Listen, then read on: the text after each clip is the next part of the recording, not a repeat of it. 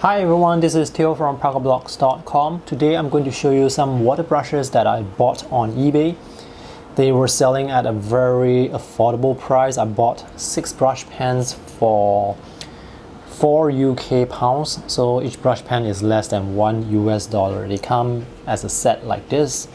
Now the hair that they are using is made from Weasel and wool, so this is probably some Weasel judging by the color on it, and this is wool. Let me show you the packaging. So the packaging looks and feels very cheap. It's just basically a plastic bag with a piece of paper inside.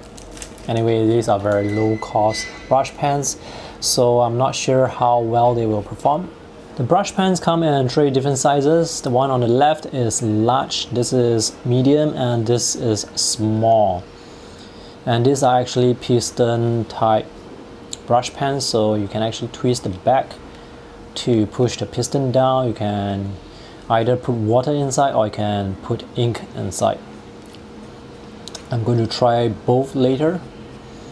And I can see a stray hair inside this section here. There's one stray hair here, and there's another stray hair for this brush here. So the quality control is not very good, and this is how the cap looks like. It's just a piece of very thin plastic, and if you put this on the table, when the wind blows, it's going to blow this onto the floor. And by the way, these brushes, they are very round, so they will just roll off the table if you're not careful.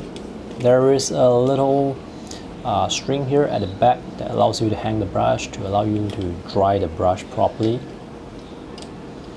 So let's try and put some water and ink inside to see how they perform. Compared to other water brushes, using a piston water brush like this is a bit more inconvenient to fill. So with other water brushes, you can actually just remove the bottom section and fill the water under a tap, but not so with the piston type brush. So I know the hair is white, it's definitely going to be stained with black ink, so I'm going to use this with water. So let me see how much water I can fill it up with. It's a bit hard because I think they use some sort of thing to make the brush hard, so you have to wash that away to make it soft. After washing the 3 brushes I have here, I can see the water is starting to turn dirty, so I'm not sure what they use to glue the hair together. I also see some hairs dropping out, so this could be a problem when I'm using it later, or if I'm using it with ink, then the hair is going to mess up the artwork. So this is now filled with some water. I wasn't able to get it filled all the way, but it doesn't matter. Let's try with ink now. So let me push the piston down. This is a bit tighter compared to the other brush pen. I'm using Noodler's bulletproof black ink. Now one concern that I have would be whether or not these brush pens will leak. So if they do leak, then these are brush pens that you can only use at home, because you won't want to put this in the bag, and if it leaks, there will be a lot of problems. I was able to fill this up almost completely, so let me test this on some cartridge paper and see how it works. I'll be using this cartridge paper made by Daedalus Rowney 130 GSM.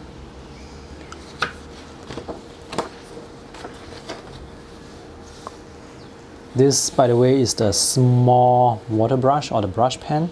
So let's see how well it performs. I'm not sure if you can see it, but there is one strand of hair here. I'm pretty sure it's going to fall off later. So let's try and test the strokes that it can produce. It can lay down a lot of ink, definitely. And it's very wet. The brush hair has fallen off here, so if I want to cover a big area, I can do so. Now this is Noodler's black ink, so it does appear a bit patchy when I create washes like this. Maybe later on I will switch to a different ink to see how well it performs or if there's any difference. Now, unlike other water brushes, I cannot press to get the ink out, so I do have to depend on the ink flowing. And this hair, this weasel hair, is very soft. You can see it doesn't go back to its shape after I use it, and I see another strand of hair coming out. And it's very difficult to use, definitely, because it is so soft. It's getting bent out of shape right now. So let me try and get it back to the original shape. Now, to get the ink out, I'm starting to feel that the ink is running dry, so let me push the piston to get some ink out. I can see the ink flowing. Oops, did I have a drop of? So when the ink is in the brush, is in the bristles, it's very wet. This definitely works better when you have a lot of ink in the hair. For thin strokes, I think it's a bit challenging. Perhaps this is good for Chinese calligraphy, so I'm going to write the Chinese words that are here.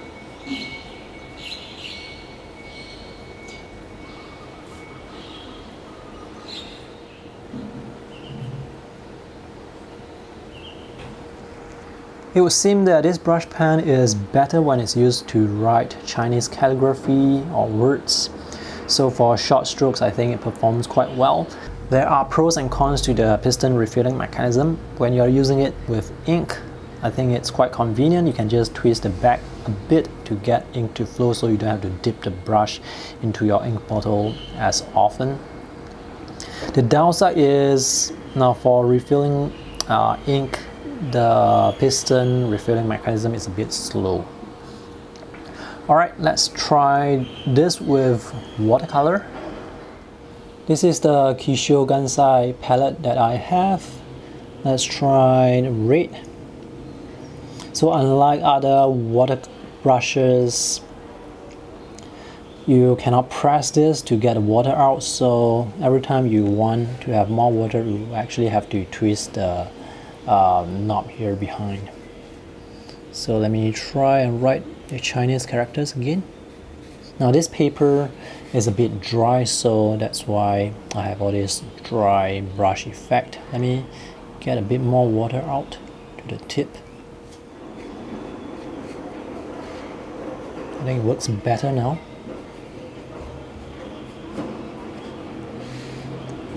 Let's see if I can create a flat wash with this brush. Let me put some water here. So you can see it's quite inconvenient. It's just much easier if I would to just use a normal brush with water bottle.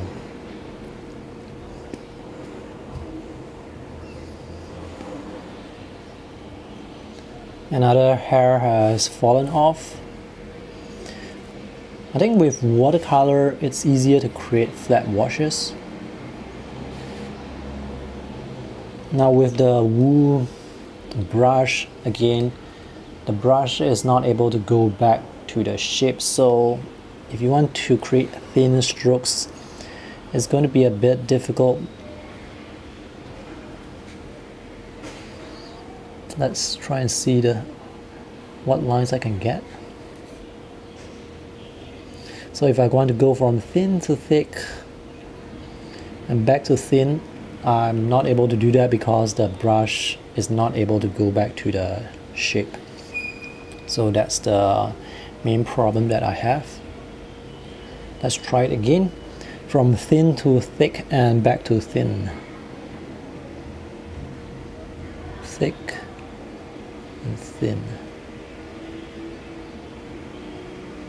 It might work better if it's a bit wetter, but I have to keep refilling, keep adding the water, so it's a bit inconvenient. Compared to water brushes like this, you can press and get the water out, and then you can wipe it with a tissue to clean it. But with this water brush, you have to twist it, so not as convenient. And let's try and clean this and change color. So this is large, so I do have to clean it.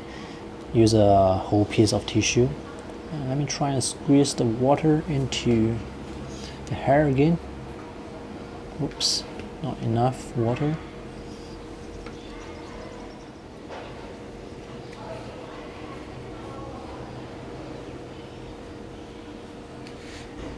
The water has ran out for this water brush. So if you're actually using this outdoors and you need to refill this, you will have to have some sort of water supply. That means you have to bring a water bottle. But if you are going to bring a water bottle, then I would recommend you use a normal brush instead, because the quality of this brush is not that good. When you are using it to write, to create a wash, the brush, it doesn't go back to its shape, so it's quite irritating. But that is the characteristics of some soft animal hair. Another thing I want to point out is this is actually made from animal hair, so some artists, they do not like the idea of using animal hair because they don't know how the hair is obtained. So this could be an issue as well. These are quite fun to use, they are very affordable. The downside is the build quality, the quality control is questionable. Even right now I can see a lot of stray hair. There's one here for the white brush. There's one here that's almost going to drop off, and here as well. So the downside is the hair is very prone to dropping off, and if you use this with your art, you are going to have to manually remove the hair from your artwork when it dries later on. This can be quite frustrating. The other downside is the hairs, they are very soft, so if you are using it to create washes like this, the hair, they are not going to go back to the shape, so you have to somehow reshape the brush to get the best performance. For writing Chinese characters, I think this is alright. For writing Western style words, cursive, calligraphy, where you actually have to create a very long stroke, I think that's where the problem is going to be, because this is good for short strokes like Chinese calligraphy, but for long strokes, the hair is going to get out of shape and you won't be able to write as well. Perhaps I should show you how it performs when writing English words. Let me squeeze some ink into the hair. You have to be careful because you don't want to squeeze too much, if not the ink is going to overflow and drop onto the paper. So let's try and write with this. It's definitely not easy. The shape of the hair is not good. You can see this is very difficult to use. And it's starting to dry, so I do have to adjust the knot behind again. So in the end, it still looks something like Chinese calligraphy because of the dry brush, the short strokes. If you're using cursive letters, I'm not sure how well it's going to be. I'm not very good at that, so I'm not going to show you, but take a look at the hair.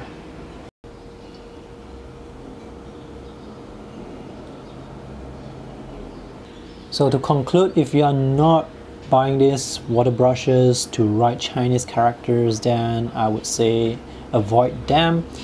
If you want to buy this for watercolor users, I think there are better options out there, like the simple and easy to find water brush like this.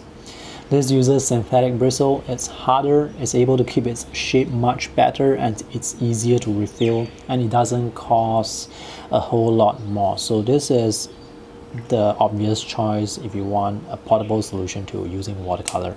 And this is best left for Chinese calligraphy.